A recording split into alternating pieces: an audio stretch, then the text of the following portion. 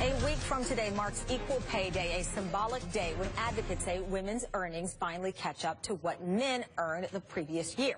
And this year it comes as Democrats in the House and Senate are ramping up pressure against their colleagues to pass the Paycheck Fairness Act. The measure puts the heat on companies by requiring them to demonstrate that any wage gaps between men and women doing the same job have some type of business justification and are truly a result of factors other than gender. It comes as new data shows that last year's weekly earnings for women represented 82% of what their male counterparts made.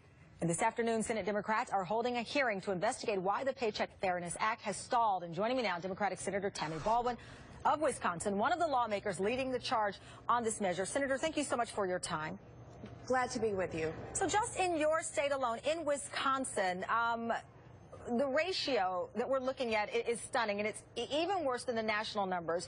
Women in Wisconsin make $36,535 compared to men who make $46,898. That means that for men, they represent an earnings ratio of 78%, meaning that women in Wisconsin made 78% of what men in the state were making. And Wisconsin's Equal Pay Act was repealed by Governor Walker in 2012. Why do you believe this conversation cannot move forward?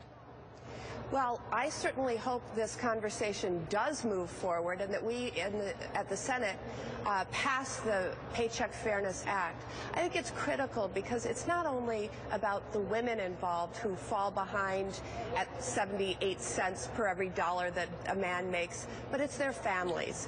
And over a lifetime, over a career, if women face pay inequities, it can mean the loss of tens of thousands, hundreds of thousands of dollars that affect their ability to care for their children, to save for their kids' college education, to have a secure retirement. So this is actually an economic issue that affects everyone, but certainly as long as we allow pay inequities to persist, we will not have an economy that provides a fair shot for everyone. To your point, in Wisconsin, 229,000 plus households in the state are headed by women. Yes. And in this case, we're talking women who are caring for or are bringing in the significant income for their children, maybe their spouses or significant others as well here. But I got to get your thoughts. There's a quote from the Washington Post. The headline was GOP women in midterm races say Obamacare trumps equal pay. And a Republican pollster, Kellyanne Conway, was quoted as saying, Republicans recognize that this is also the Democratic Party's latest attempt to cry squirrel.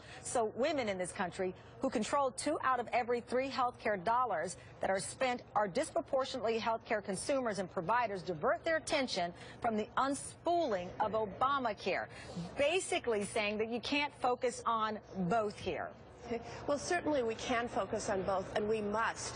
And the Affordable Care Act is also very important in this discussion because women, prior to the passage of the Affordable Care Act, paid far more in premiums than men did. Their gender was considered a pre-existing condition. Pregnancy often disqualified people for coverage. All sorts of things were held against women. So if you think about it, on one hand, you're getting paid less. On the other hand, you have to pay more for your premiums. Right. And so this is actually a very important discussion, and I'll engage the GOP on why the Affordable Care Act and Obamacare is so important to help women at the same time as we battle for minimum wage, for extension of emergency unemployment, and for pay equity, for the Paycheck Fairness Act, because it's about our economics and helping families get forward. But Senator, you well know the major opposition from Republicans is that it would encourage lawsuits and cripple the ability for private businesses to set their own pay scales based on merit. What kind of traction are you getting as far as support from your colleagues across the aisle? Well, let me first respond to the criticism you just raised, because you noted in the opening that Wisconsin had recently repealed its Paycheck Fairness Act. It had only been enacted about 3 years prior to its repeal, but there was no litigation that they could point to. They were talking about the threat of future litigation. You know, this is ridiculous. You have to be able to have evidence for such arguments. Right. And I think that women need the tools when there is pay poverty, inequity, and it is rooted in gender discrimination, that they need the legal tools to fight for justice, fight for fairness, a fair shot for everyone. Senator Baldwin, thank you so much for your time. It's a great pleasure having you on NewsNation today. Thank you. Coming up.